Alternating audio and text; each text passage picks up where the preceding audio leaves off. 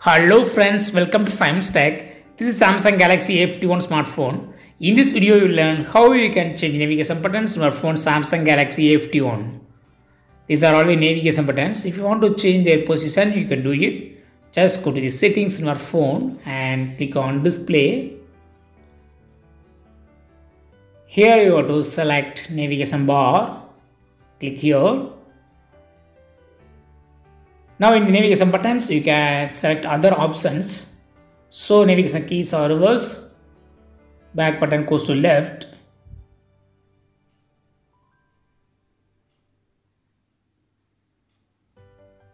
This is recent tabs.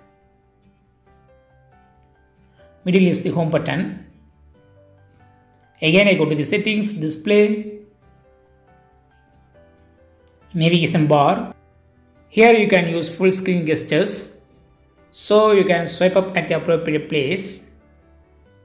For example, swipe up at the right side will go back. Swipe up and hold will show the recent tabs.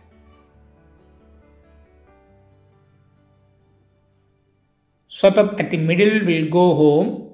Swipe up and hold for a few seconds will show the recent tabs.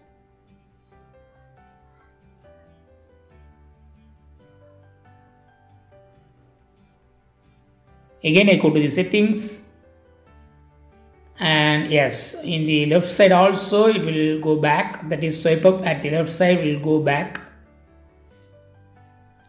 Now I set it to default options. Go to the same settings, display, navigation bar.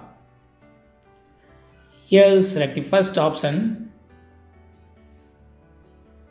Before that you can see full screen gestures at different settings.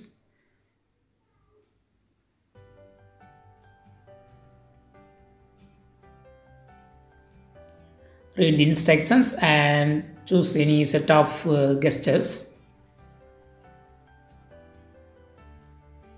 Now I set it to default. Settings, display, navigation bar, and selecting the first option, navigation buttons, and fixing it in the first order. That's all friends.